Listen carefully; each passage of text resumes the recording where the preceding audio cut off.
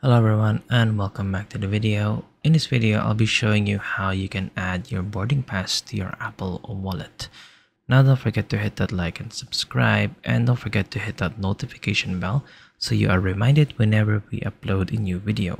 Be sure to stick until the very end so you don't miss a single detail.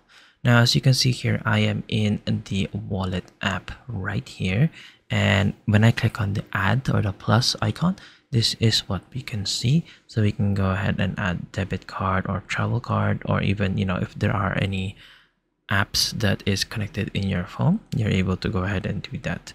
But what we're going to be doing is, the first thing that we need to do is we need to watch for our email. So in our email, we should be able to see some booking information or some confirmation for us to be able to check in with our flights. And there might be a button that says there that we can go ahead and add to our wallet. And if it is not there, another thing that we can go ahead and do is we can go ahead and download the app where we have booked our flight. So say for example, we have apps like the British Airways, the EasyJet, Eurowings as well. And what you can do is from there, you should be able to go ahead and see your boarding pass. And if you want to go ahead and send this to someone else, you can go ahead and share this as well. Now here is an example of a boarding pass which has been shared to me.